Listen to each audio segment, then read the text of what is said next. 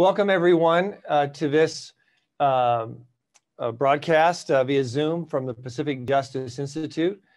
This is going to be hopefully a very enlightening time. We have actually some really positive news, some great news to be talking about this during the Zoom call. And to open us up in prayer, I'd like our pastor liaison, Peter Mordh, to come on and give this time to the Lord. Peter? Oh, Peter, are you there?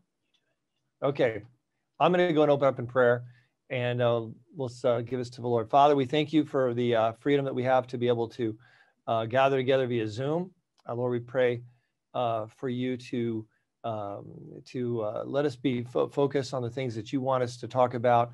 Let us not have hearts of anxiety and be anxious, Lord. There's no reason for us to be anxious with you, Lord. And let us keep our eyes on you while we're talking about these topics, and give us wisdom and discernment, Lord, to our attorneys and others as we delve into some of these serious challenges that we're facing today. Thank you, God, for being with us now, and that we can put our hope and our trust in you no matter what we're facing. In Jesus' name, amen. All right, so I'd like to talk about, to start off talking about some recent updates as far as some cases that we've taken on. Many may not be aware of this, but we at the Pacific Justice Institute are a nonprofit 501c3 legal defense organization specializing in defending religious freedom, parents' rights, the sanctity of life. We're unique in that we don't just cherry pick the high profile cases. We make sure no one's left on the side of the road when it comes to these issues. And we have offices all across the United States. That's another thing that makes us unique. We have 15 offices in 13 states. Defending faith, family, and freedom. So never hesitate to give us a call. We have hundreds of affiliated attorneys in addition to those offices all across the country. So if you have an issue, don't hesitate to contact us. Just go to our website, pji.org, and we'd love to serve you and find out how we can help you with what you're dealing with. So on today's show, we're going to talk about some updates in some of our cases with Matt. After that, we're going to talk about some of the new regulations, restrictions involving the COVID vaccine mandates, and some of the restrictions regarding colleges, high schools, childcare, and also the impact on private Christian schools and homeschooling. We actually have some good news on this topic today that I think you'll find very, very encouraging. I know you'll find it very encouraging. We've done a lot of research addressing this. And we're also going to talk about some of the actual regulations and some of the remedies that exist for parents in dealing with that. We're also then going to talk to an individual who's really been actively involved in challenging public schools and really trying to help parents look at educational alternatives moving forward.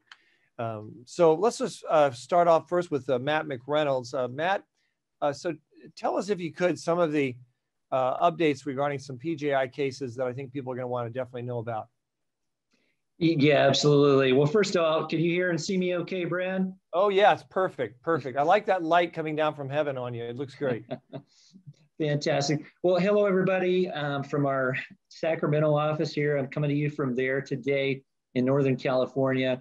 And just a lot of exciting things happening. We're just going to touch on them very briefly, not get into too many details in the interest of time. But literally last week, Brad, we had some great news out of the state of Texas, where we have an office in the Dallas area now, but really is able to cover all of Texas, because we had a situation there with an evangelist down in the Houston area who was criminally charged with a noise ordinance violation, something we see happen a lot in our other evangelism cases around the country. And our Dallas area attorney was able to go down to Houston to criminal court just this past week and get those criminal charges dismissed. So that was a huge, not only a victory, but just a praise the Lord kind of a moment.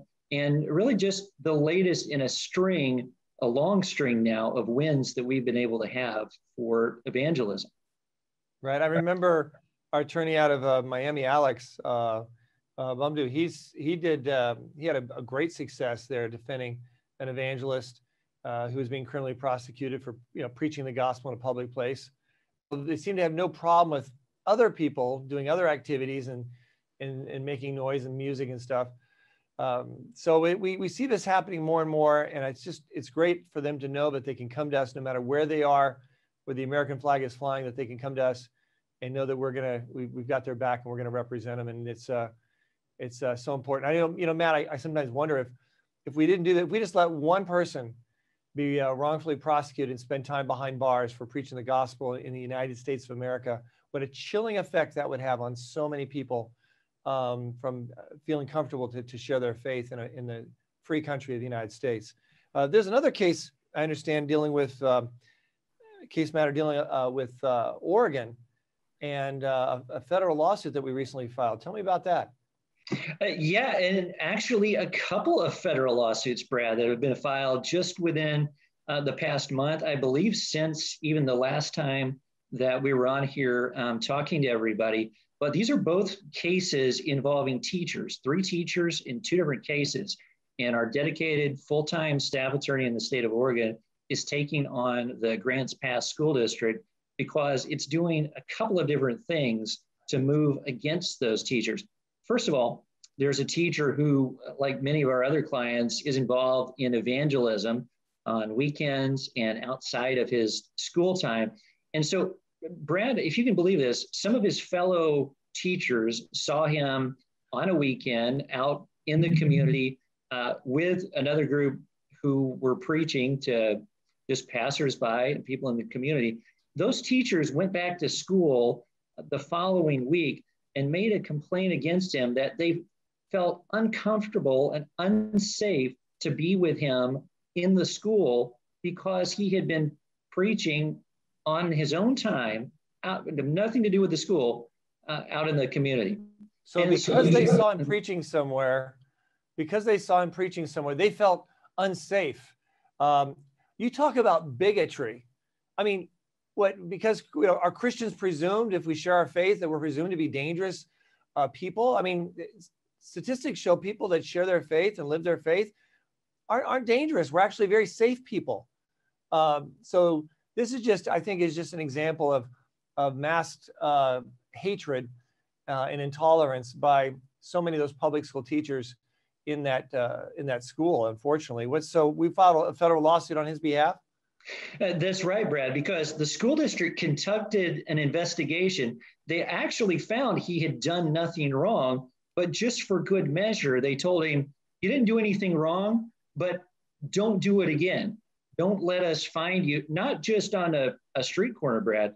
They told him that he better not be participating in like church youth group activities because, and this is so often the case with these kinds of cases, there's a perception that if you're seen as being anti-LGBTQ, if you're seen as having a traditional salvation, sin and redemption kind of a message, then you must be connected to a hate group. You must be perpetrating hate speech. And therefore, they put these extraordinary restrictions on him, or have tried to, even that have nothing to do with his job.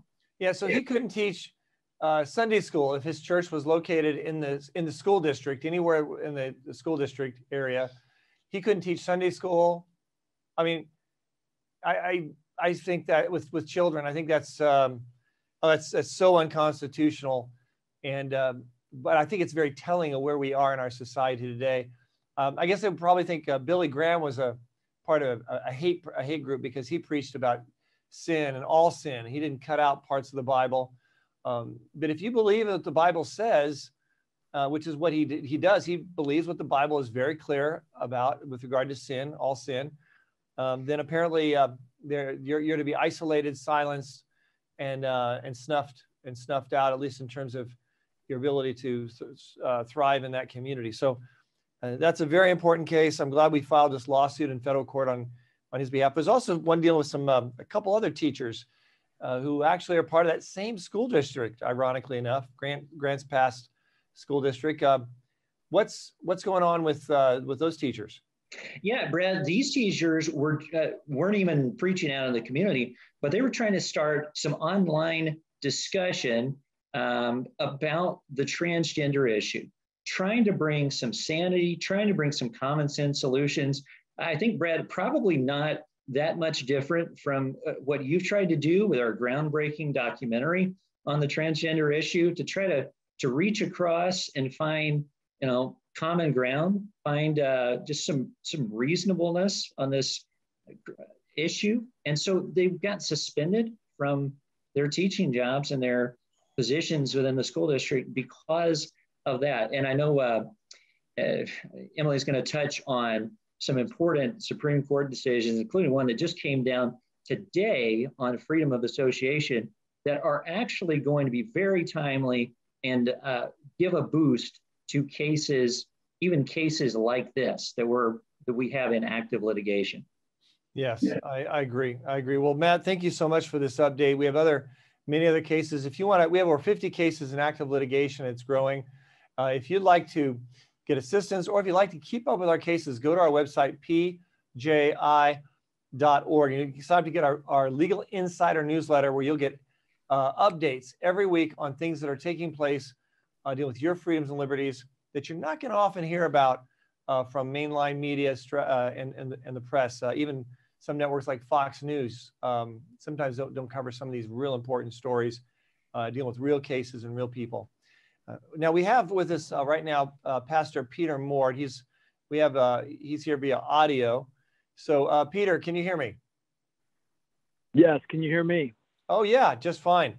So Peter, let me ask you, we have something really exciting coming up this Sunday, this July 4th. What's about to take place, and how can people get involved in bringing this to their church, if not this Sunday, perhaps in the Sundays to follow? Yeah, absolutely. We're really excited about Civic Stewardship Sunday. This coming Sunday, we have a 12-step engagement plan for every pastor to encourage their church to be involved and to be salt and light in the community. I've heard from churches outside of California, Nevada, and Arizona, but we're specifically focusing on those 3 states, and over 500 churches have already committed to standing up this Sunday and saying, hey, we have to steward our freedoms and liberties, and that's what July 4th is all about, is the freedoms that we're given are not given to us by the government, but by God. So how many churches do you have again that have signed up to do this Sunday? As of right now, 521, and we're looking for more. So if you haven't committed, I'd encourage you to do that. Okay, excellent. And they can do voter registration. There's a lot of things that their church can do. There's still time, and if they don't do it this Sunday, Peter, then they can their church can do something like this in the following Sundays to make a real positive, proactive difference. To me, it's a no-brainer. We appreciate our freedom. This is one way of showing it, and also showing that we really do care about people outside our church walls, and that includes showing that concern by registering and voting. That's a real positive. I want to thank you for what you're doing, reaching out to pastors and churches all across the country to make a real difference. Thank you very much, Peter, for being on the program, and we really appreciate having you as a part of our team and serving as a pastor liaison to serve churches and pastors all over the country. Absolutely. Okay, thank you. God bless. Thanks, Peter. We have some recent decisions that have come down from the Supreme Court, actually yesterday, today, that I want to touch on now before we get into the vaccine mandates and the new regulations involving the masks and all, and some of the good news we have to report on that. So I'd like to talk about first those Supreme Court decisions that came down, and help us do that. We have with us attorney Emily Mimnaugh, who is our star attorney who serves out of our Nevada office there in Reno. Emily, I understand that the Supreme Court ruled on the Arizona laws to fight election fraud. What went on here? First, what was the law about? What was it doing that some people were objecting to? Right. Well, first and foremost, we'll say some people. The people bringing this case was the Democratic National Committee. So those are some people in that case. And yes. So, just for the avoidance of doubt, as lawyers like to say, So that ruling came out this morning, and that was at 10 a.m. Eastern Standard Time. And that ruling, along with one other one that we'll talk about, marks not the end of technically, but the recess for the Supreme Court. Though their website tells us their work is unceasing. So don't think that their school's out for the summer there. But in the Arizona case, they looked at a series of voting laws, and the Democrats would say restrictions, which required, among other things, but foremost in their objections was a requirement that if you live in an area that has precinct assigned voting, you need to vote. If you're going to vote in person, you need to vote in your assigned precinct. And they also had limits on what's usually referred to as ballot harvesting or ballot gathering, which is to say they allow it. To be clear, they do allow it, but they don't allow anybody. I can't just go pick up my neighbor's ballot and hand it in for her. It has to be, your caretaker or a family member or someone like that. And so those were seen as too onerous, and they were objected to. And under Section 2 of the Voting Rights Act, or sometimes referred to as the VRA, if you see that, that's the 1965 Act. And they say that these are violations. And what the crux of this here really, and for those who were objecting to these restrictions, they're extremely aggrieved by the ruling of the court. They said it's not enough. The court said it's not enough that you may be able to demonstrate that this has a disparate impact along racial or other lines for some protected group. You need to demonstrate that when these laws were passed, there was actually an intent to discriminate. And that, of course, the Democrats could not establish because there was no such intent. And for that reason, their objections failed. And that was a 6-3 ruling. Yeah, solid. What I think is important about this case is that it opens the door for other states to be confident in passing similar laws to fight election fraud. It was massive. I mean, whether it impacted the outcome of the presidential race or congressional races, I'm not going to go there to that debate. But what is indisputable is that there was fraud in multiple states on a very large scale. So I'm glad that they're addressing this and getting it and affirming the Arizona's decision to pass this law. As far as the whole concept of precincts, if someone is allowed to just vote in any precinct, then they can vote in multiple precincts. But if they have to vote in the one where they are registered, where it's close to where they live, and then that's one way of eliminating people voting multiple times. That makes sense. And then as far as the ballot harvesting, like in California, we've seen that abused terribly. People going to nursing homes and people who have maybe dementia, et cetera, just getting them to fill out the ballot the way that the Democrat wants, the activist, and then only filing those that are for Democrat candidates and not the others. It's a lot of fraud we've seen in that. So I'm glad those were addressed. And I think that that this is going to be a strong signal to help protect our elections. That's a good message. There's another real important case that came out dealing with donor privacy and the extent to which the government or others can find out where an individual has given a substantial donation to a cause or ministry. What went on with this case? This case came out of California. Unsurprisingly, California wanted to be able to peer into the financial records of nonprofits, or what are called charitable organizations in the state. So in California, as in other states, if you're a charitable organization seeking to solicit or raise funds, you need to register with the Attorney General. And in California, that registration, which is annual, so every year, you have to send them a copy of your IRS Form 990, which includes something called Schedule B. And Schedule B will include your so-called major donors, and that includes their names and their addresses. And of course, as we've seen in this cancel culture, the censorship, and frankly, just retaliation and really nasty, I would say, un-American behavior, when you find people are giving money to groups that you don't like, people decide that they're going to act accordingly. And it's not always even, civil disagreement. And in California in particular, and I will say this, and you can quote me, the ACLU was extremely helpful in this case. And they filed a brief in support of the charitable organizations that sued California. And they pointed out that California said, oh, we're holding this information confidential and private, so don't worry, you can trust us. If that doesn't make you reach for your wallet, I don't know what will. But you know, they made a sieve look like a steel safe compared to how they were doing with keeping the records. And the ACLU documented this, and it was really horrifying. They showed you could easily get the confidential financial information of just about any organization that registered with California. So this went to the Supreme Court. And in this case, and this was actually a consolidation of two cases, but the one that you'll see cited probably is Americans for Prosperity, but also the Thomas More Law Foundation also brought a case. These were consolidated. And the Supreme Court said, also in a 6-3 plurality decision, they said that no, it's called compelled disclosure, right? You're required to disclose this. And they said, no, this has a chilling effect on freedom of assembly. You're not going to give money to a group you support if you're worried about retaliation or your personal details being published. This has a chilling effect on the freedom of assembly. And then the real, and I won't dig too deep into this, but if people have questions, please ask us. The standard of review was really at issue here as well. And they said in these compelled disclosure cases under freedom to assembly, under the First Amendment, we're going to apply something called exacting scrutiny. And if you're saying, what the heck does that mean? That's what everyone else was saying too. And the Supreme Court was really helpful. And they said, you know, there's a lower standard than strict scrutiny, but it still has teeth. Thank you, Alito, and your concurrence for telling us that. It has real teeth.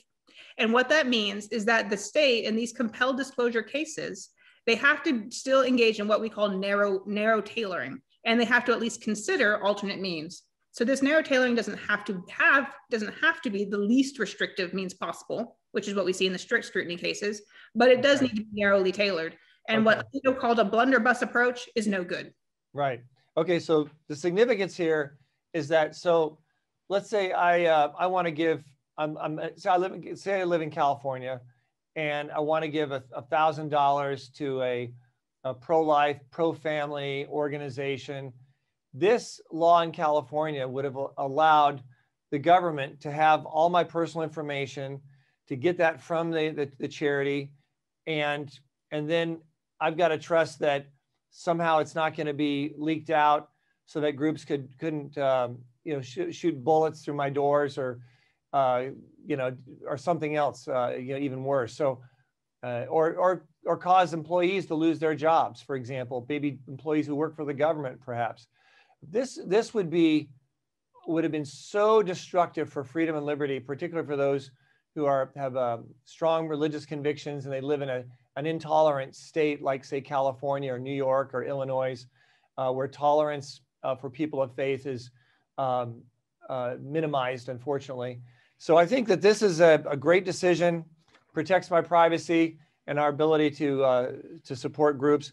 One other thing I'd like to note, by the way, just for people's information, we at Pacific Justice Institute take that privacy very seriously. So we're glad about this decision, but also we actually encrypt all of our donor supporter base of people, so it can't be hacked and taken. There's a solid wall of encryption, firewall, protecting that. In addition, we don't sell out our donor lists to other groups or outside groups. I'd say we're maybe less than 1% have our policy. The rest of them do that all the time. So we think we look at this case as very, very important because maintaining that privacy for our supporters as a 501c3 is taken very, very seriously to the highest level. Brad, I'm going to add one thing on that, which is to say PJI and these plaintiffs were not complying previously with this disclosure requirement. Okay, we were submitting redacted Schedule Bs, which is to say that we did not include your name or your address. It was just California decided to bring action against these people. So yeah, exactly. Yeah, we were very, very protective, and that's very important. But I'm glad they ruled this way. So now, there'll be this. California won't be able to be the big bully, and make people very vulnerable to be harassed and who knows what because of their beliefs and the organizations they support. So this is a great victory. Mind you, though, real quick, there were still 3 justices that thought this was fine, right? I mean, that's disturbing that there are 3 justices that would allow people to be able to be persecuted, in effect, for all practical purposes because of who they support. And there are 3 justices that supported, the Arizona, banning the Arizona rules to protect against election fraud. So, I mean, just the fact that this wasn't a 9-0 decision should be alarming, that we have 3 justices on the Supreme Court that are willing to rule in a way that is very threatening to our freedoms and liberties. People should take note of that, especially with coming the next presidential election when it comes to electing a president who's going to be appointing more justices to our courts, including possibly the Supreme Court. All right, let's move on to the existing regulations regarding mask and vaccination requirements for our schools. Emily, what do you have to report on that? I know things are changing. What do people need to know in regards to this? Well, starting at the highest level, congratulations to Washington and Michigan. You guys were a little late to the party, but better late than never. You are now, all of America, all the states have lifted general COVID restrictions, which is to say social distancing, capacity limits, etc. There is no state that requires masks outdoors. There are some exceptions for hospitals. If you were in an outdoor area of a hospital or public transportation hubs, okay, that's different. But generally speaking, those requirements don't exist. And there are only 10 states plus DC that require masks indoors for unvaccinated persons or for vaccinated persons as well. And those are generally, again, clustered on the West Coast and the East Coast. So we're talking Washington, California, Nevada, New Mexico, Illinois. And then you're looking at New York, Connecticut, Rhode Island, and Virginia, and also DC and Hawaii.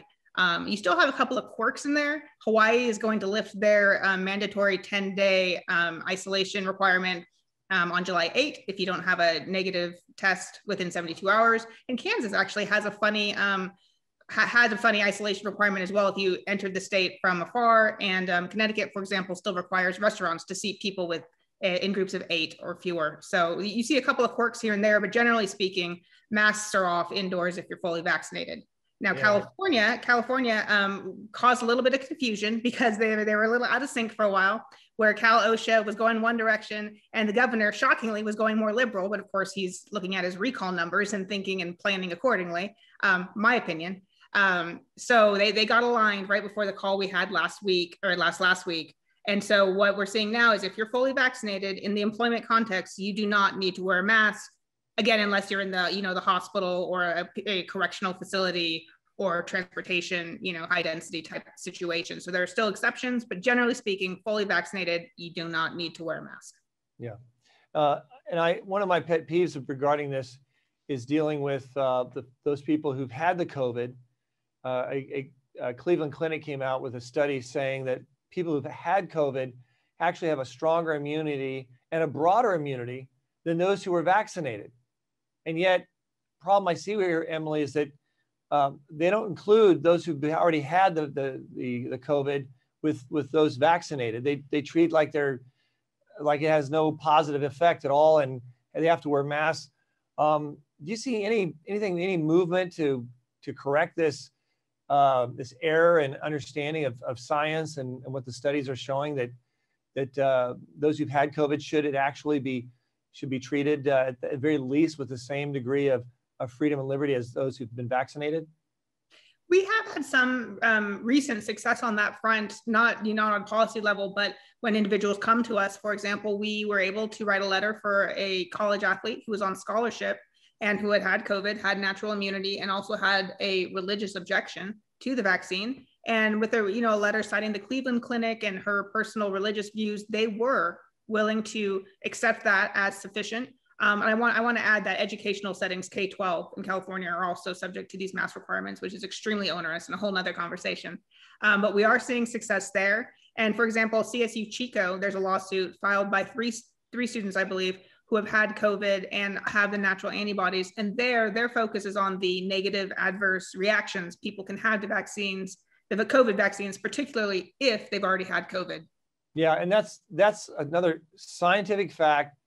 People who've had COVID who then have the vaccine are more likely than not to have a more serious reaction. So, it's just crazy, that we have science is very clear on these points. And it's just, it's like government just wants to clamp down and have more control than what is supported with, I would say, even a rational basis once we look at the evidence and the science of the matter. What about, private Christian schools, homeschools? How are they affected by these mask vaccine requirements? Are they impacted as well? They are usually, specifically in California, we know that they are. However, I'll circle back to California. So generally speaking, with these health mandates, you're not going to be exempted the way you are. For example, like private school is not subject to FERPA, which is the school equivalent of HIPAA. Okay, so if you're a private K through 12 school, you're not taking money from the federal government, you won't be subject to FERPA, which again is like HIPAA. But in these health contexts, no, you're not going to be exempted. And so that's something we've been working very hard with private schools to help them adjust and accommodate. And of course, for parents, you have to decide what you're going to do. Now in California, they did say when they published their revised Beyond the Blueprint, on June 15, they said that they were going to be adjusting these K through 12 masking requirements to reflect the CDC updates as they come. So I'm still remaining optimistic that all of the efforts we know people are bringing at the grassroots level, all these different really great groups, California Parents United, other groups are working really hard to get masks off of children. And so there's that. And then of course, we still know we have religious and medical exemptions. And the last piece I'll add that's very, very important for California parents to understand is that although California is extremely hostile towards religious exemptions, we know that, even medical ones, there's a bill, and you're probably familiar with it, SB 277, which was actually signed into law by Newsom in 2019. And here's what I want to emphasize. Although there are no religious exemptions for the vaccines that are currently required, so we're talking about mumps, chickenpox, et cetera, it also specifically states that if they approve a new vaccine, so CDPH, California Department of Public Health, if they decide that the COVID vaccine should be mandatory, they are legally required, and I'm going to underscore this, highlight it, mark it, hit it with a highlighter, whatever you want. They are required to give you a religious exemption if you qualify. So if you have a sincerely held religious belief and you want to opt out, get an alternative, get an accommodation, ask for one, reach out to us if you need help. And I think Brad's going to tell you a little bit more about how we're going to make that easier for you. Yes, in fact, we're working on a basic letter for parents. And of course, it needs to be, part of this is going to have an opportunity for the parents to explain their own sincerely held religious beliefs. If anyone hands you a piece of paper and it just has a box that you check saying, yeah, I have sincerely held religious beliefs against the vaccine, and you just sign it and send it in, that's not a good approach to take. You want to make sure that you have gone out of your way to personalize it. It's your beliefs. It's your sincerely held religious beliefs. So let's say, for example, you have a sincerely held religious beliefs that your body is God's temple, and that you need to take care of your body, and that this vaccine is new, it's risky, it's immoral for you to be hazardous, and with regards to what you put in your body. This is one example. For example, you'd want to write that out on what we're going to be providing you. And then also you want to at least cite a scripture, ideally 1 or 2 scriptures. People say, well, that's religious, and I don't want the court to be against me. In reality, if you cite scripture, they can't disagree with you. They can't argue theology. It just validates, though, your sincerity of your religious belief. And if you would like this is something very important, because I told you last Zoom call, we're going to be researching to try to find out what back door is there, what angle can we take to make it so that parents will not have to be forced to have their kids vaccinated if they have their children in a public school or a private school for that matter. Well, it looks like we've been able to find that back door. That's the good news. And there's some other angles and avenues we could argue if we needed, but this is very important. Our legal team did a fantastic job going through and researching this. So we want to help you. One thing you can do also is when you get this form, or you can let your private, if you have a private Christian school, we're going to be providing you like a cover letter of explanation. We'll send that to your private Christian school along with the link where they can click that. Parents of kids in your school can just click that and have that basic format letter. The parents put in their personal information, and they can send that to the private school, or they can send it to the public school. But this is very important. So private schools need to take advantage of this. So none of their parents feel uneasy. None of them are pulling their kids out, leaving the state unnecessarily. This is very important.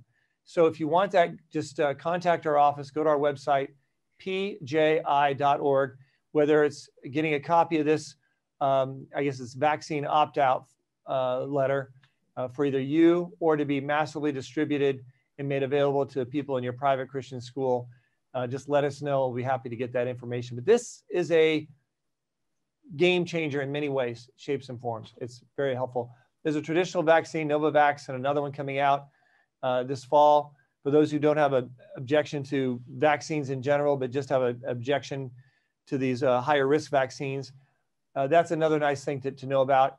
But that's not the answer to everyone, because a lot of people are very critical of vaccines. So that's not going to help them. But this religious exemption is very material, very helpful.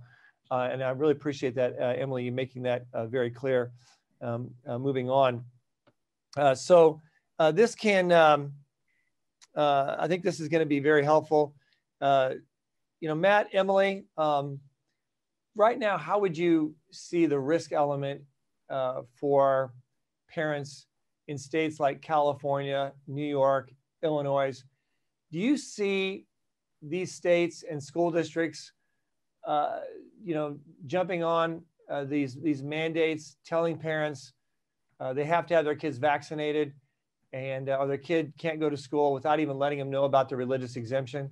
What are your thoughts on this? Because I'm really concerned a lot of parents are simply not going to know. They're going to get these letters saying you have to have your kid vaccinated or else, and they're not going to know about this important option of religious exemption. Well, we're working obviously very hard today and every day to let people know what their rights are, what their options are, particularly and always to defend parental rights and religious liberty. But it's disheartening because we see an overwhelming, I think, message from the media: get vaccinated, get vaccinated, get vaccinated, which is great if you want to, but it's extremely coercive if you don't. And I can tell you, there's nothing under the sun that will ever make my mother get vaccinated, and she was a practicing nurse for 30-something years. And I think it's telling, frankly, that almost a majority of the folks at the CDC have chosen not to get vaccinated. So I do think it is unfair that people are being, I think, maligned for asking questions before injecting something into their body. And so I think parents are right to ask questions and want to know, what are the consequences for my child? And, we've also been seeing a lack of informed consent where people are not being told about the right, especially while it's only authorized, it's not FDA approved. They're not being told that they have the right not to take this vaccine. So it's important to share this information. And I would encourage everyone to go to our website, pji.org as well. There's a great resource called the Vaccine Q&A that will answer, I think, a lot of questions folks might have. Yeah, now that also deals with the workplace, employees, as well as consumers. People want to take a trip somewhere and maybe they're told, oh, we have to have a vaccine passport. It's very broad and empowering people with regards to these vaccine mandate issues, isn't it? Absolutely, because the employment context, we know you have Title VII, which you don't have applying in the school context, which is different than what rights you have if you're just walking into the Costco. So it's important to know where you do and do not have protection. We're adding some information right now to clear up confusion about HIPAA, because HIPAA really is much more limited. So it's important to know about your Title VII options, or in California, your rights under SB 277. And if you don't see something specific to your state, let us know, because if we don't know the answer, then it's even better because we'll find out together. Yeah, and when we produce these research projects, I want people to know, don't be intimidated. We don't do what some lawyers do, where they put it in, put some Latin phrases and lots of cases and make it very complex. We really make it fairly straightforward, easy to understand. And it's very well researched. We're very thorough on our legal analysis, but it's very understandable, very empowering.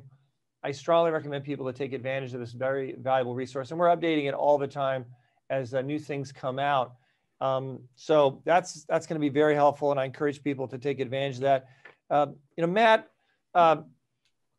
what do you see as something that parents should take hold of as they deal with this question of a possible mandate coming out from their school district regarding this fall?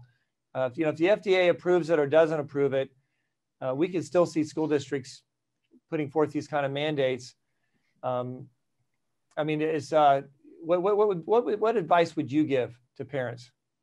Well, first, Brad, something you mentioned just a few moments ago reminded me about the work that we've been doing involving parents and parental rights and education for the last 20 plus years. and that is in the realm of sex education. The statutes are crystal clear that schools have to provide notice, they have to provide opt-in rights. They have to give parents the opportunity to avoid that, right? And even though that is so clear and has been clear for a long, long time in statutes, we still find school districts that routinely ignore that. And so with this new, what we found that's just buried in the statutes with SB 277, as Emily alluded to, I fully expect that very, very few, if any, school districts are going to be telling parents about this option. And so that's why it's so important that those listening to us today help us get out the word about that. And as soon as we have that form available within the coming days, then we're going to want to get it very widely distributed, because they're just not going to hear that from probably any school districts, certainly not the vast majority of them. Wow. I mean, that is very telling. So you don't think any school districts, or at least the vast majority, are not going to let parents know about the religious exemption, opt-out exemption. That was my gut too. That was my concern. So that's why we all need to work hard to get out this information. If you're a parent and you hear this, say, "Oh, okay, I'm going to go to Pacific Justice's link and next week, or I'm going to sign up to get their Legal Insider newsletter where we'll be announcing it or making that available, and that'll be good. That'll help me." Well, that's great. It helps you, but that's not good enough. We need to save as many as we can and empower parents not to be in this dire situation of having to feel like they have to suddenly leave the state or homeschool when it's a single parent with a single provider, and homeschooling is not very easy. Now, there is another option that I want to touch on if we can, and that is the church homeschool co-ops. Matt, what is your thought about these church homeschool co-ops? My understanding is that there's a lot of churches now taking this very seriously in view of all the kids that are leaving public schools already, much less the potential second wave that could be coming this fall. What do we have with regards to resources to help churches easily start a church homeschool co-op? Sure. Well, I'll just say first off, from a personal standpoint, Brad, I was homeschooled all the way through, and even through higher education. But we largely did a go it alone kind of approach. And there were some families around us that were just starting to do some co-op kinds of things. So the explosion of homeschooling and of options and resources within the last 10 to 15 years has been tremendous. Would have loved to have had some options like the homeschool co-ops available several years ago when my family was doing this. This is just something that really was not an option, did not exist, a couple decades or more ago. And it's something that I think both churches and families should take advantage of. Right. Yeah, I agree. It's a great opportunity. We're talking about parents and families working together, meeting at a church, and they can reach out to kids whose parents can't homeschool for whatever reason. It's a great opportunity. So I think we need to, and we have four different ways of doing that. And we have that resource available on our website. Our pastor liaison, Peter Mordh, will be happy to work with churches and pastors out there. We're doing it. And it's a great opportunity to reach out to kids in a fantastic way in view of what I call the spiritual genocide taking place in many, many of our public schools across the country. Now, I have someone I'd like to bring on now to talk about just like why parents right now should be considering the homeschooling option. And then we're going to do some Q&As. And by the way, if you have a question, feel free to submit in the chat. Make sure you include your first name and also where you're from, your city and state, Boise, Idaho, wherever, and let us know that your question. We'll be happy to call on you. When I call on you, just be ready to unclick that mute button so you can quickly be able to respond in a timely manner and ask your question in a timely manner so we can get through as many of these as possible. But we have with us here Miss Kelly Schenkoske. Kelly, thank you for joining us. Tell me, Kelly, why did you give me some of your background as to what compelled you to pull your kids out of public schools and start homeschooling. Right. I started seeing educational concerns in our children's school district back in 2017, and Pacific Justice Institute was the organization that we went to when we needed support with those matters. But I volunteered with all different kinds of classes and library, and I was starting to see the implementation of social emotional learning, the new California Healthy Youth Act. And since then, I've continued my research, but I'm watching agendas being woven into every subject matter. Okay, yeah, and it's very evident. I guess the sex education has been very obvious, hasn't it, with the new sexuality and the radical LGBTQ material. Did you see that coming into your school? I know so many parents are reporting that across the country. Yes, that was in the school district. They brought in Planned Parenthood to teach at the middle school and the high school. And the content and material is not only unscientific, but it's very graphic and would surprise most people to view the content. So, yeah. Yeah, I know we have a video called Sex Ed, SEXXX Ed. It was not a mistake. Someone didn't just get the X key stuck. There's a reason there's 3 X's. It's called Sex Ed, Let Parents Decide. It's very enlightening. It's very graphic, but it's just material straight from the state mandatory requirements. One of the programs that are been approved by the state and being used by many school districts. And it's meeting these outrageous requirements that the state's dictated on all public schools, even charter schools in California. But then it's also gone to like Fort Worth, Texas. Their school districts adopted this garbage. Austin, Texas adopted, and then the parents revolted and they rescinded it, last I heard. But school districts across America, the Midwest, South. So this is something really serious, but also there's the critical race theory as well. What are your thoughts about that in terms of parents having concerns? Do you think there's a growing concern parents have about their children hearing something that makes one group of people because of their race deliberately feel guilty and ashamed, while making another group because of their race feel oppressed and void of opportunity for advancement?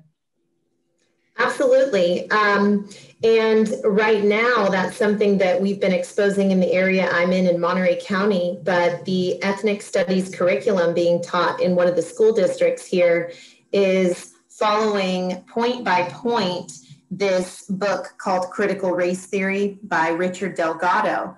And that book is a college textbook that is being used for teacher credentialing programs. And so people will say, oh, critical race theory is not taught in K through 12, but that is a game of semantics, I believe, because what's happening is, though that phrase, the three words are not in the curriculum, it follows that book point by point. It talks about hegemony, it talks about oppression. There's one page in this curriculum that says, you are a racist. So it's been quite revealing to see. Really? Right. Yeah, the overwhelming majority of Americans have ancestors who came to this country, never owned slaves. The overwhelming majority never owned slaves. So it's this false narrative, and then they telling our children who are raised in a society where we have so much fantastic opportunity to tell them that somehow they should feel guilty if they've worked hard and advanced. I do believe it's sort of ironic that they don't focus on the inferior public schools that exist in the inner cities and the urban areas in America, which is the big elephant in the middle of the room of bigotry and intolerance.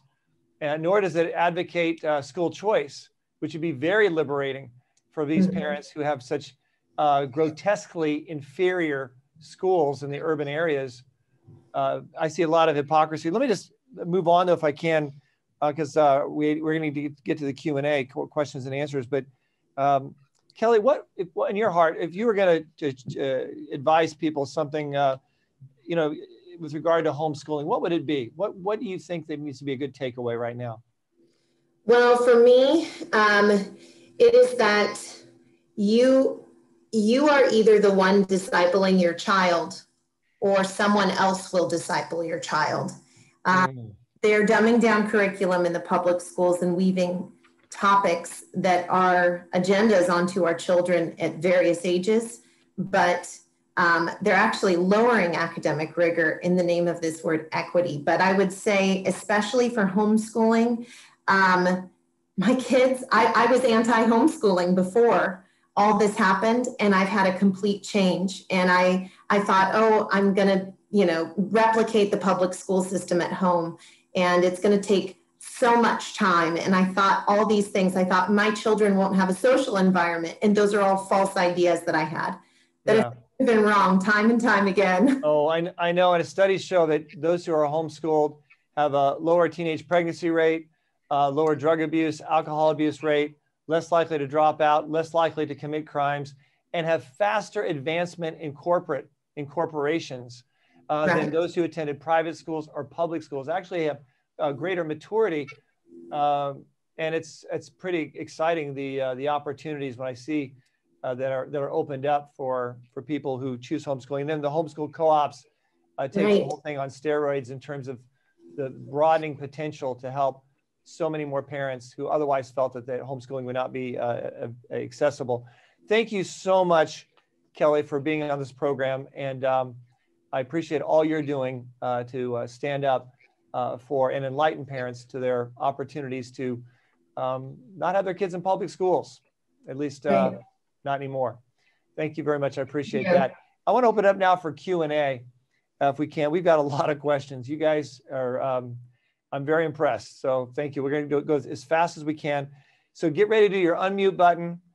First, let's start with Scott in Bellingham, Washington. Scott in Bellingham, Washington. What's your question?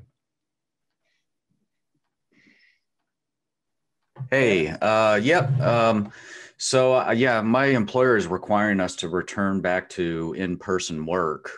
We've been working remotely for the last year, but anyone who's not vaccinated is going to be required to mask, which I will not do. So pending any kind of reprimand or whatever actions they take against me, up to maybe even being terminated, do I have any kind of recourse? Oh, interesting. Now, you're working for a private company, I take it, not the government, right? That's correct. Okay. Emily, Matt, what say you? Well, they're first and foremost with any of these employment situations is to see whether or not you have a medical exemption or a religious exemption. I'm guessing you don't have a medical exemption because you're asking this question. But for those who may have medical exemption, when we say medical exemption, to be clear, we're talking about something specific to you, the individual, not a general, I object to the medicine on which the vaccine is provided or founded. And then if you have a religious objection, that's your sincerely held religious belief under Title VII of the Civil Rights Act of 1964. And if those aren't, even if you bring your religious objection, okay, the employer is required to reasonably accommodate you if it doesn't impose a, quote, undue hardship. So that's really context specific to your employment. And there are also alternatives that we've been helping individuals propose if you don't wear a mask. For example, I have a client right now in California who, for religious reasons, will not wear a mask and will not get vaccinated. She works for a federal employer. It's to be honest, it's very challenging, but you can propose antibody testing. You can propose weekly testing. There are face shields if you're amenable to that. So it really depends on what accommodations, singular or plural, you might be open to and how willing they are to work with you. Ultimately, of course, your recourse would be to file a complaint with the EEOC. That's right. And we're here to serve you. And once again, go to our website, download that resource. It's vaccinations Q&A. We're dealing with these issues, and it's going to be very, very helpful. I strongly recommend you take advantage of that. But very good question. Rose in Washington State, and after that, we're going to bring up Carol in Skagit County, Washington. But right now, Rose in Washington State. Hi. Can you hear me? Yes. So I guess for me, my biggest fear is because I have to stay in Washington due to my student midwifery status with my college and my local preceptor, I don't have the option to just like up and move like many of my friends have. And I'm concerned that the state is really overstepping on parental authority to the point where there has been one case I know of at my church where a child has been re-educated and taken from their family, and the family is facing, they're facing some sort of legal battle to try and get the child back. So social workers took the child from the family because the family would not vaccinate the child. No, because the family would not agree with the trans agenda. Oh, transsexual agenda. Yeah. So, and like, I can't be a foster parent because in my state because of that as well, because of my deeply held religious conviction. Okay. Let me say right off the bat, we've dealt with these cases before. Have those parents contact our office immediately, because we've dealt with these cases where the government took the child says, I want to change my gender, they're 13. And we had to step in and represent and prevent that from taking place, the government from doing that. That's very important. So I would have them contact us immediately. Do you have any other questions or? I was just wondering what my legal rights were and how I could prevent that from happening to my family, because it is a very real fear that I face when, even though my kids are in a parent-led school, it's still funded by, the state. And so I just don't know what my rights are as a parent to protect my children. Right. Well, first off, we have an excellent resource. It's called 12 Steps to Protect Your Children from CPS or social workers. It's on our website. He's going to send it. Well, I would go to our website actually and click that where you'll be able to download that. In fact, our videographer here is going to send you that link so you can go there and get that information. Every parent in America should have that immediately accessible, because when CPS knocks on their door, there's not a lot of time. And that talks about specifically what you need to do to protect your kids. The bad news is about 50% of the time, the children don't come back. The government gets them. They get $8,000 per head they take by the federal government per year. So, you do the math. They have a high financial incentive to take children. However, those that implement what we tell them to do, I would say they probably have a 98, 99% probability of not losing their kids. Okay. So it's very, very effective, very important. I'm glad you asked that question. For sake of time, we got to move on though. Carol in Skagit County, Washington. Carol. Hi, Brad. Thank you so much for doing this. First of all, really quick, Scott that you just talked to before her is a friend of mine, and he may be losing his job. If they fire him, who could he reach out to specifically there? Is that something you could give us information? Yeah, I would have him contact Pacific Justice Institute. We have an office there in Washington State. We have another one in Oregon. We have one in Nevada, Texas, Mississippi, Florida, Ohio, New York, Wisconsin, Colorado. So wherever you are in the country, if this is happening, contact us, even if you're in a state I didn't mention. But because they need to know what his rights are. It's also important, as Emily alluded, that he do everything he can to be as bendable as he can without violating his convictions. And we can work with him ahead of time. So he should anyone in that situation shouldn't just walk off the job. They should contact us first so we can give them some ideas and some suggestions to make it easier for the employer to reasonably accommodate that employee absent an undue burden or hardship. So. Okay, great. I'm going to jump right to my question then. Thank you so much for explaining that he should go ahead and contact y'all now. My question is, the governor here in Washington State, where I am, opened up the state yesterday, as she said, 70% vaccinated, but our kids, even the private schools that I have talked to, even this morning, I talked to the principal of a private Christian school. They still are masking our children starting in September for all of next year. So I wondered, it just seems unconstitutional that someone else is telling us parents what to do with our children, and they're blaming it on the state OSPI for the Office of Superintendents, as well as the State Department of Health. And then they'll point out occasionally the local Department of Health. So what can we do about getting our children out of masks? And when you have your child in a private school that's requiring it, Matt McReynolds, sorry, I just want to, I'm asking for public and for private, but I actually talked to a private school private Christian school principal today, and they're still going to be masked. But I'm so also your question is for both private and public school. Okay. So Thank Matt, what say you on this? Do parents have any right regarding private schools or public schools putting out mask requirements?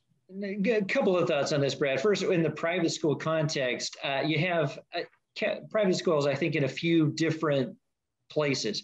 If you have a principal and an administration who is in fear and is imposing this because they think that they have to, then I think that's going to be a situation where parents may just have to look to a different kind of private school, and a private school that's not going to just be in fear from what the government's doing. An irrational fear, because the CDC has pointed out that children are not at serious risk. In fact, one study shows that kids are more likely to die from the flu if they get the flu versus if they get the COVID-19.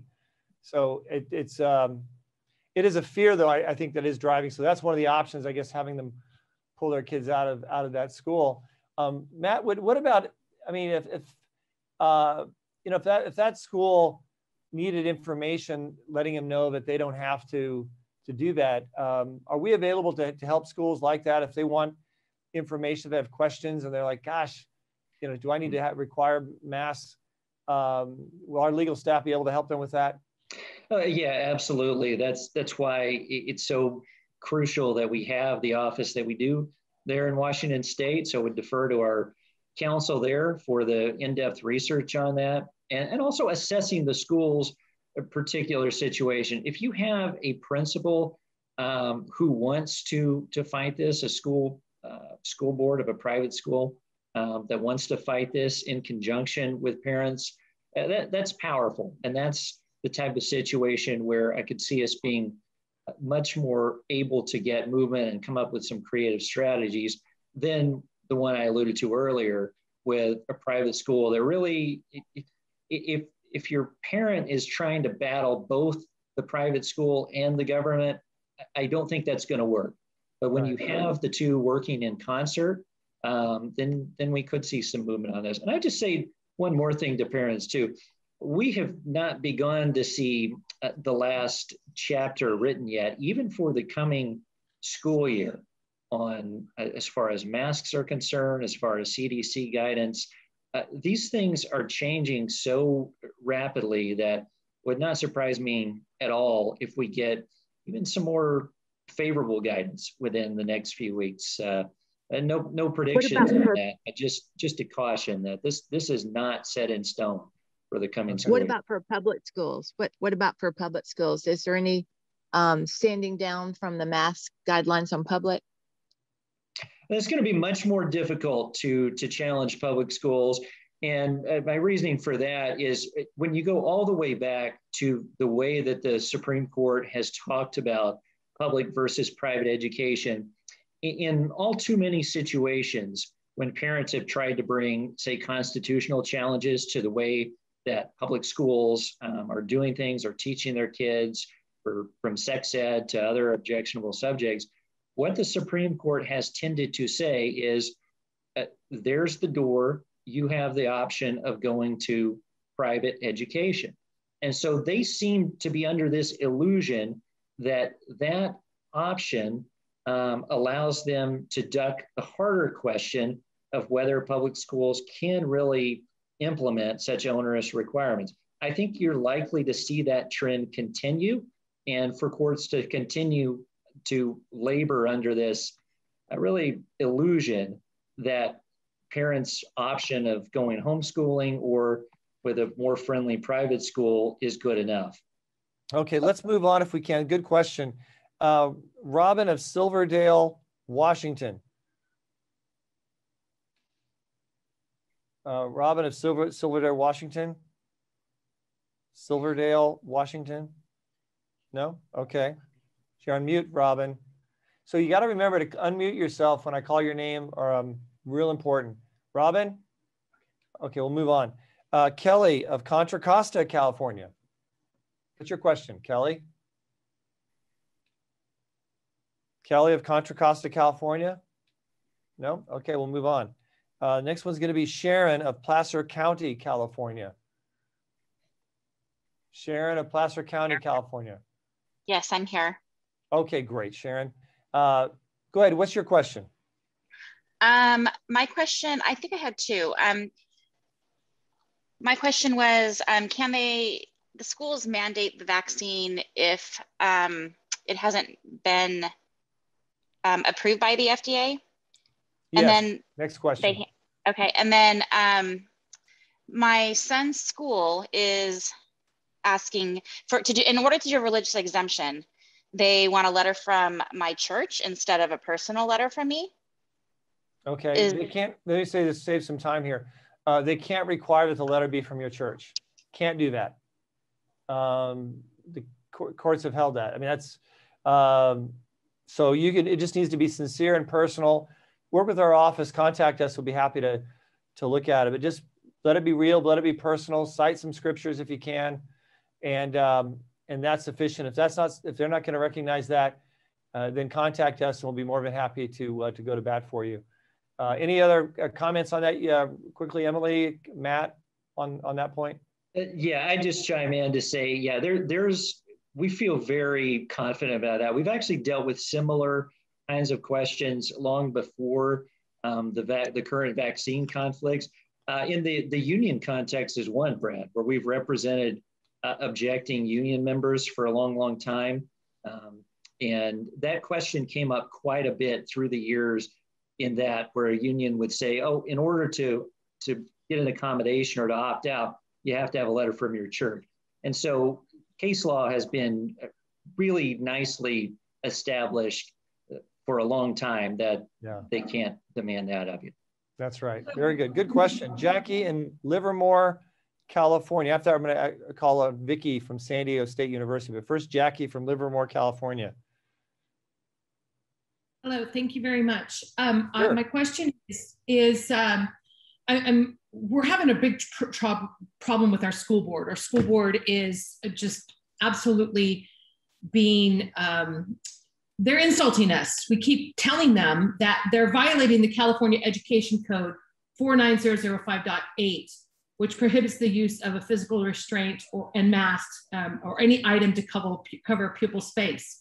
And they're not listening to us, and they keep going back saying that because they're being told by the county, or they're being told by, the health department. And we need to know, we'd like to know, what recourse do we have that we can fight back and get these masks off our children's faces, but by utilizing the actual law and also, religious exemptions. Right. Okay. Emily?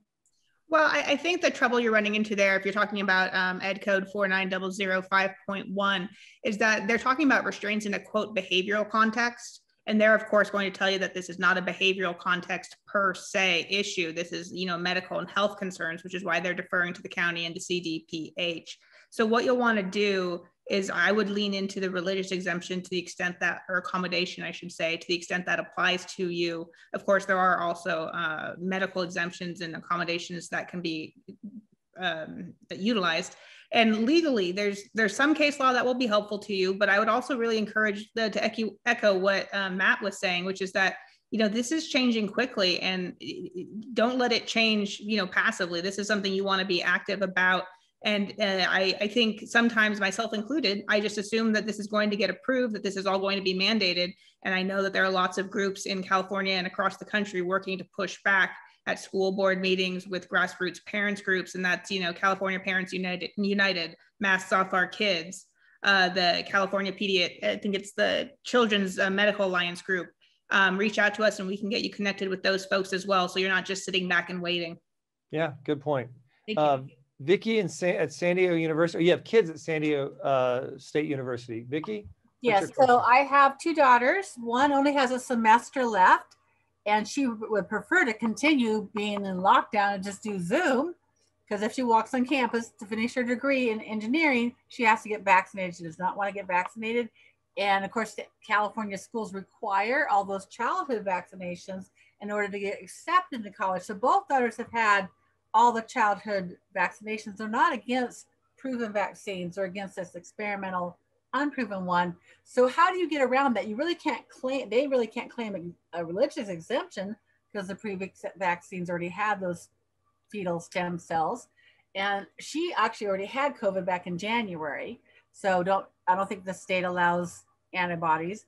The younger one, unfortunately, has a year left and she's a nursing student. So she's going to have the biggest challenge because just last week she had to get her Tdap updated. So she took a vaccine, not COVID, of course. So how do we work around this other than either dropping out of school and owing thousands of dollars in school loans, or taking the vaccine and risking death or adverse reactions? Okay, Emily, I'm going to give that one to you. Go ahead. Right. Actually, your situation is pretty similar with the nursing student to a couple people that we've already helped that were literally nursing students, one in New York. And what we're doing there is there's a couple of things. You can always find accommodations if they're willing to work with you on that. They may not be, especially in California where they're requiring the face masks indoors. So it depends on what your objections are there. You're going to always go back to your religious accommodation. And what we have found is when you're working one-on-one with a school, there may be still some flexibility. So just because they say that's the policy, do not accept it. Because like I mentioned earlier in this call, we had a student who was a college student on scholarship, and we were able to get an exemption for them from vaccine on the basis of her genuinely, sincerely held religious beliefs, and on the basis of her pre-existing natural immunity. And we cited the Cleveland study, the Washington study, and I put those references into the chat for you. But reach out to us directly and we will definitely help you. Okay, but my question is, how can you claim religious exemption when they've already had previous vaccines? It doesn't seem... Oh, you can, let me just answer that. You can have religious beliefs, new religious beliefs. You can have old religious beliefs. You can have born again religious beliefs.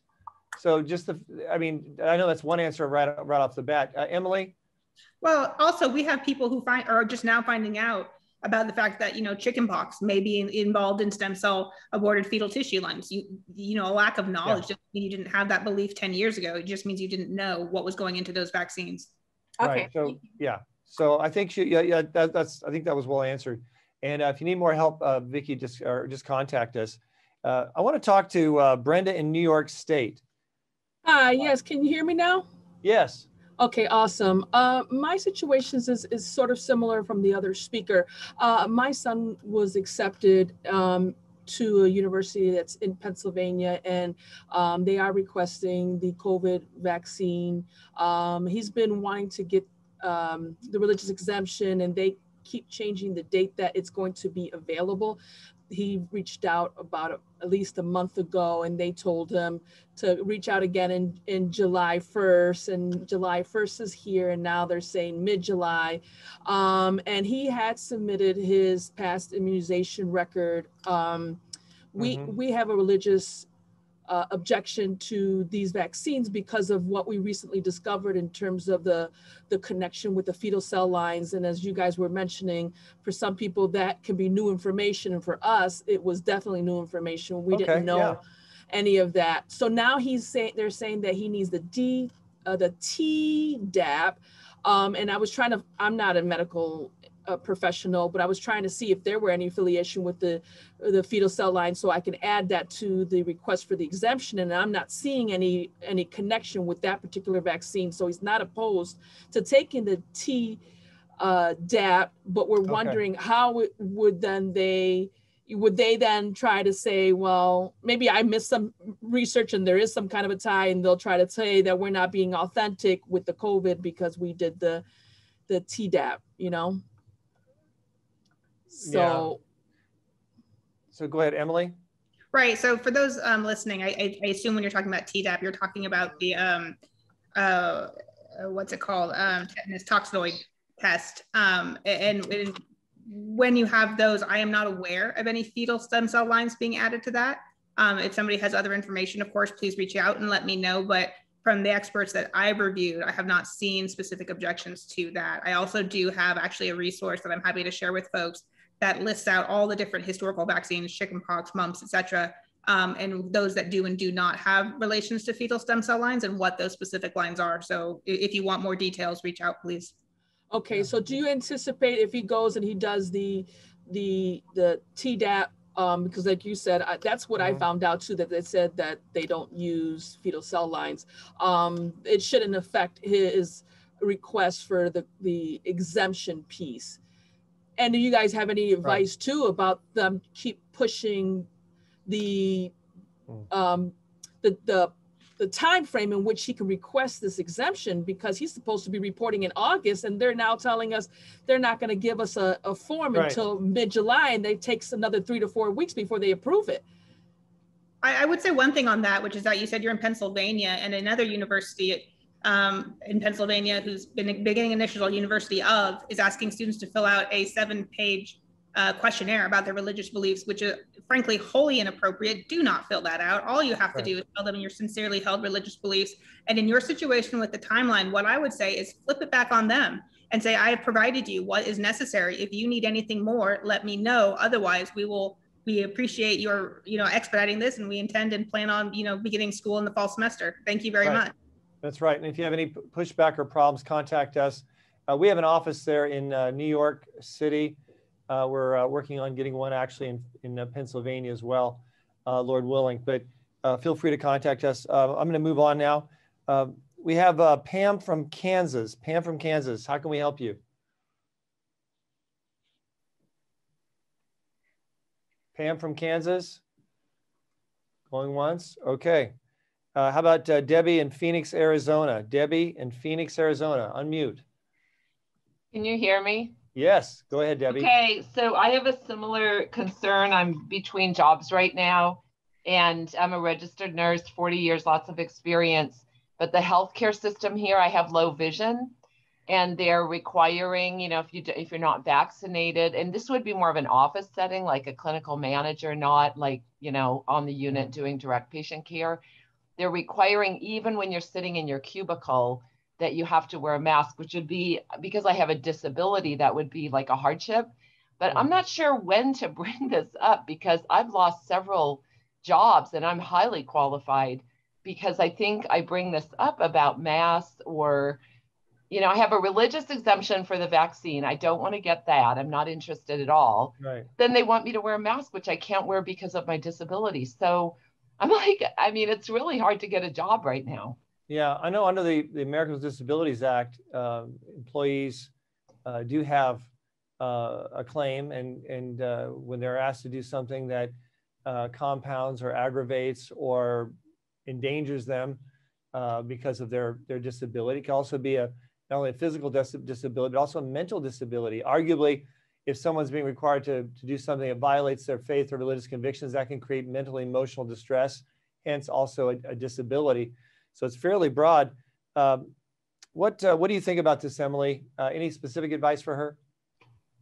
I would document what it is. If you think you're losing out on jobs out of, frankly, prejudice for your religious or medical situation, I would document it. I would ask them, I would follow up, because you do have a claim. Those are harder to prove, to be honest, because you don't have as much in writing usually, but we're dealing that with right now with a gentleman in Iowa who's facing similar distress. Matt may have some good advice as well. Okay, I did file a claim with the state of Arizona back in February with a position I applied for as a hospice nurse educator. And they were very difficult in the interview about the mask thing. And in fact, on my second interview, the first thing they said was, well, we're not comfortable with you because you can't wear a mask. That was the very first thing they said. And so I filed a discrimination case with the state of Arizona, and I'm waiting to hear how that pans out. Okay. But it is, it is happening for sure. Yeah, and it is getting more difficult. Okay, very good. Kim in Fresno. Kim in Fresno, California. Unmute, and what's your question? Kim in Fresno, California. Going once? Okay. Susanna in Washington. Susanna in Washington. What question do you have, Susanna? Hi. So my question, some of them have already been answered, but I'm just kind of forecasting that the FDA is going to approve the shot. Right. And if that happens and my children are required to wear, so I would want to apply for a religious exemption. And if they're required to wear a mask in public school, is that legal? Can they do that? I mean, it just sounds illegal for them to be ashamed because we have chosen that. That would be my first question. Okay, very good. You're in Washington State. Yes. Okay, we have an office up there, but Emily, what do you think about this? Or Matt, what do you think? Go ahead. Brett, it may be worth interjecting here something that's come to mind with a lot of these questions. The mask issue. I think we can be clear on the one hand that the continued imposition of masks in a lot of different contexts, whether it be workplaces or schools, far beyond the point at which it was ever needed. I can completely agree that philosophically, this is a serious constitutional issue. At the same time, I think folks need to realize that from a practical standpoint, this is something that is going to be very hard fought, potentially for several months, maybe even a few years to come. And we don't know where entities like our US Supreme Court, for that matter, the courts in the state of Washington, are going to come down on that. We don't know what kind of freedom they're going to eventually tell us we have. We're going to be in the middle of the fight as long as it takes on that. But if people are thinking in terms of making decisions that may involve their jobs or may involve their children's education, I think they need to be fully aware that we can't paint a Pollyanna picture of what the next few months are going to be like, or even the next couple of years in the courts. We're going to fight. We believe firmly that constitutionally they're in the right and we're in the right, but you can't assume that the courts are going to agree with us on this. So I think people need to factor that in when they're making these really important decisions, especially those that involve whether or not to walk away from a job. Yeah, I'm really glad you said that, Matt. You're right. People need to understand these aren't slam dunk cases. And also, you may be in a state like California where you have a religious exemption regarding the vaccines in a public school, regarding kids in a public school or private school. That doesn't mean that you're going to have the same success with the religious exemption involving masks. The vaccine religious exemption in California is statutory. The one involving masks is going to be more arguing on constitutional rights or religious freedom, or proving up the facts for with Americans with Disabilities Act claim, which can be very difficult. So I'm really glad you put that in perspective. That was a good job, Matt. Appreciate it. Jim in Lakewood, Washington. Jim in Lakewood, Washington. We want to get this wrapped up real quickly. So let's see if we can get Jim in Lakewood, Washington. No? Oh, you're on. Jim, go ahead.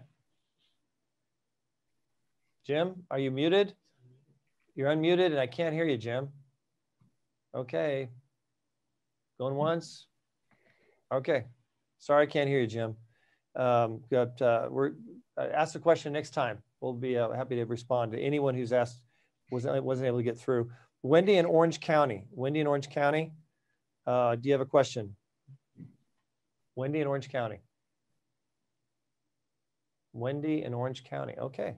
Brad, I actually saw Wendy's question, so I'll go ahead and answer it. It was regarding whether or not, and you've mentioned this on prior calls as well, it's about the California special rule where physicians who give 5 or more religious exemptions are going to be targeted for investigation. Wendy, the answer, I believe, to that one is yes, they will. That's in the SB 277 we were talking about. And you also asked about how is it that religious exemptions are now allowed? They're not allowed in California for the pre-existing vaccines that are already required, chickenpox, mumps, etc. But if they add a new vaccine requirement like COVID, then you must be entitled to a religious exemption. So I did read your question earlier, so there's your answer. I hope you heard it. That's good.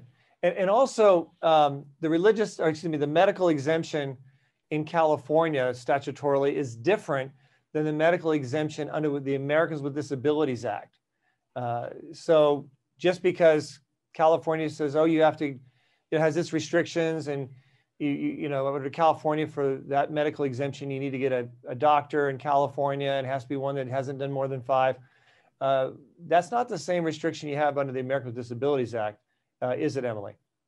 No, it's not. So you want to see, you may not be covered by one, but you may be covered by the other. And again, consult your doctor. It doesn't have to be, I don't think it has to be a California doctor. So that's another option. Right. No, that's really good. Okay. We've got, we tried everyone on the list here. If there's, we got some more. Sorry about, but just 3 more real quick. Let's go through these. Orlean in Santa Rosa, California. Go ahead. I know an Orlean in Santa Rosa. Let's see if it's the same one. It is. I'm the only one. Hi, Orlean. How you doing? Only Orlean in the world, I think. Yeah, you've written some really interesting books. One dealing with the vaccine and the vaccinations for COVID-19, and I really appreciate your scholarly writings on this topic. What's your question, though? Well, thank you. First of all, I do have you in my book, and I so appreciate all the wonderful information you've given me and are giving today. This is just excellent. My question was, one of the things you told us to do was try to have a partnership with our church. If they're standing empty during the week, we could have homeschool parents, maybe homeschool for 2 days and work with the church for 3 days. I wondered how much success you're having finding churches to do this in California. Well, I know of a number of them that have. I haven't been keeping a tally. I'm not in the office where those informations are coming through. I know Peter Mordh is working with many, many pastors of churches. It's very encouraging. To me, this is we have these different times, these windows that open up, and they don't stay open for long. This is one of those times in history where we have this big window of opportunity to reach out to kids, provide them an educational alternative when parents are looking for alternatives more than ever before, probably in our nation's history, than what's going on right now. So this is the time, and I salute all those churches out there and synagogues who are making an effort to really reach out to the kids in their congregation and outside their congregation to benefit. So it's really encouraging. So thank you for what you're doing, Orlean, getting out a lot of really helpful information. You have very thick books, very well documented. And anyway, I appreciate you being on the program. Thank you, Brad. We appreciate you. Oh, thanks. Chu in Los Angeles, California. I think that's right. CHUY, or maybe it's Jesus. I'm not sure. I apologize if I'm not reading this correctly. In Los Angeles, California. Yeah, hi. Thank you so much. And Sure. You got it right. It's Chewy. That's the nickname. And yeah, my first name is Jesus. Okay, great. My question is on behalf of a friend.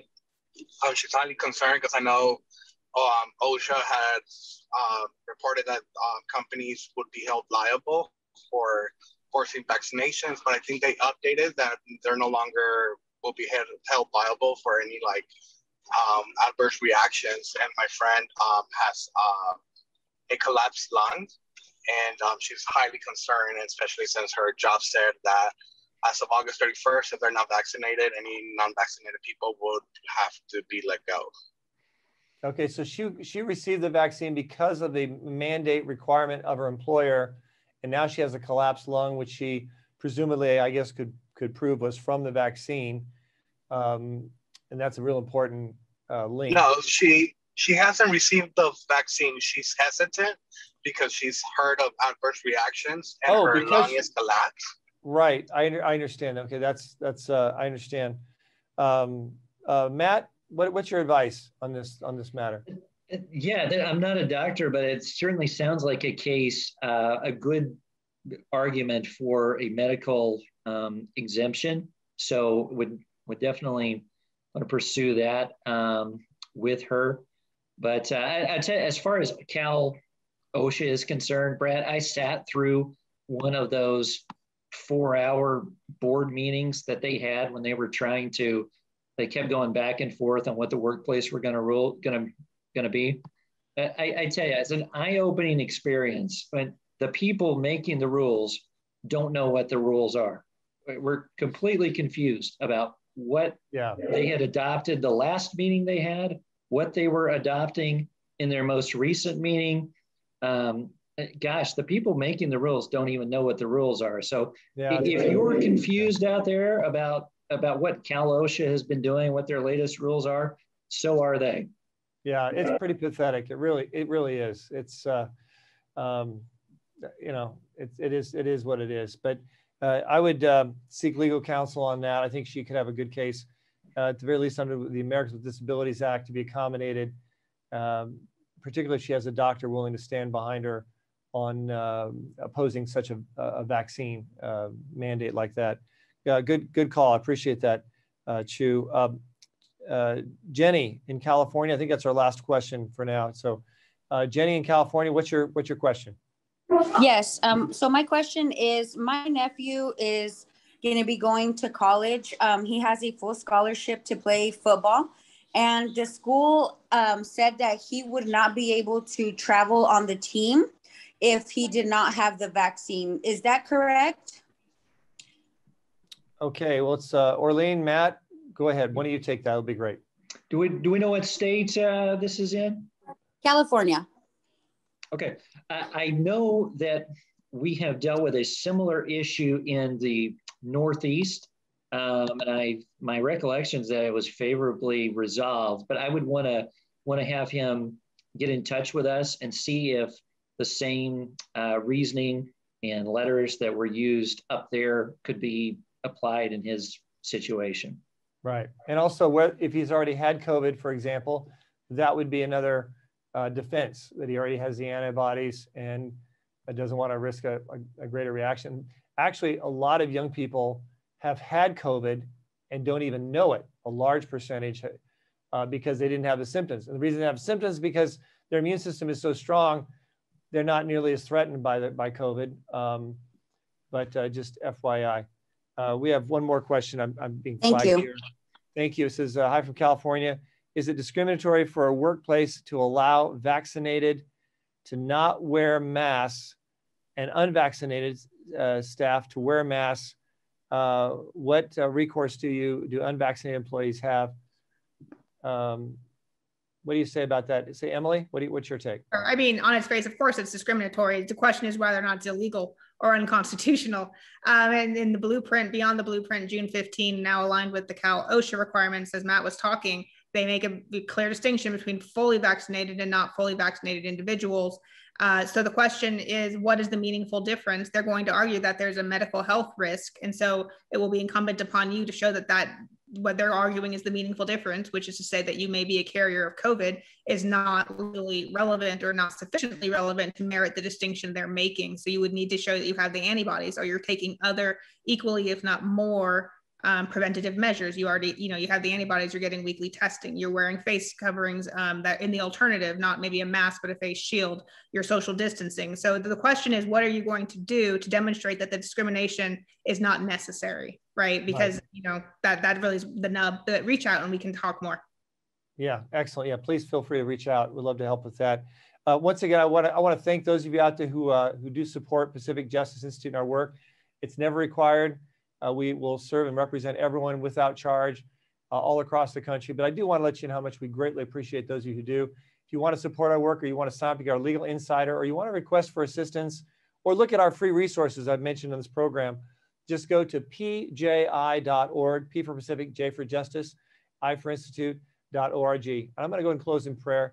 Father, I thank you and praise you, Lord God, that you are on the throne, that we can put our hope and our trust in you. Give us wisdom and discernment, Lord, as we deal with these situations. Give us humble hearts, Father. Let your love shine. Even as we're laying claim to our rights, let us do so in a matter that is in a way that's winsome and pleasing to you. We thank you. We pray for our nation. We pray for our leaders, and pray for grace, Father, upon our nation as we continue to deal with these struggles of freedom and liberty, and our ability to lay hold and be faithful to our faith. So, folks, there you have it. Continue to strive ahead, and always remember, keep the faith.